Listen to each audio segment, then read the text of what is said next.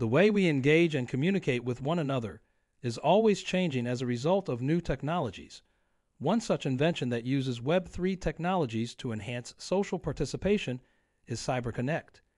In this video, we are going to present this new project, which has been listed recently on multiple Tier 1 exchanges like Binance.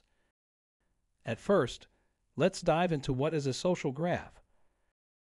Consider a list of phone contacts as a way to keep track of a person's social connections. Perhaps you can't even recall the last time you actively looked for friends in your contacts, despite the fact that you frequently see their Instagram posts or LinkedIn updates. Such a mapping of social relationships between people makes up a social graph, and it's interesting to consider how we have come to take it for granted because of Facebook, which monopolizes social graph data at the expense of user privacy. Now, when we have that term explained, what exactly is CyberConnect? CyberConnect is a blockchain-neutral infrastructure that supports the creation of apps on a variety of blockchains and permits decentralized applications to access and utilize user-provided social graph data. The goal of CyberConnect is to reshape the future of social media concepts thanks to Web3 and decentralization era. In contrast to modern Web 2 social media platforms like Twitter or Facebook that use social graphs to develop interconnections among users of social networks, only in a centralized manner, CyberConnect is intended to be permissionless and capable of empowering content creators to own their digital roots and enable people to uncompromisingly own the connections between themselves and the communities.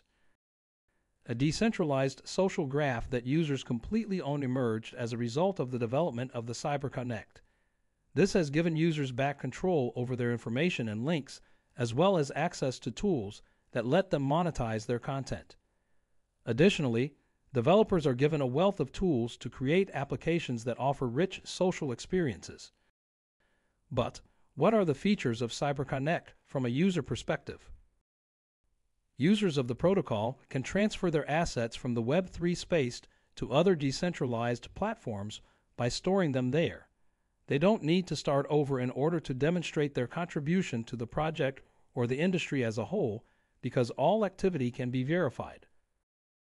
Projects can easily create online events and AMA sessions for new audiences. With the built-in tools of the CyberConnect protocol, developers can acknowledge users and verify their involvement in projects.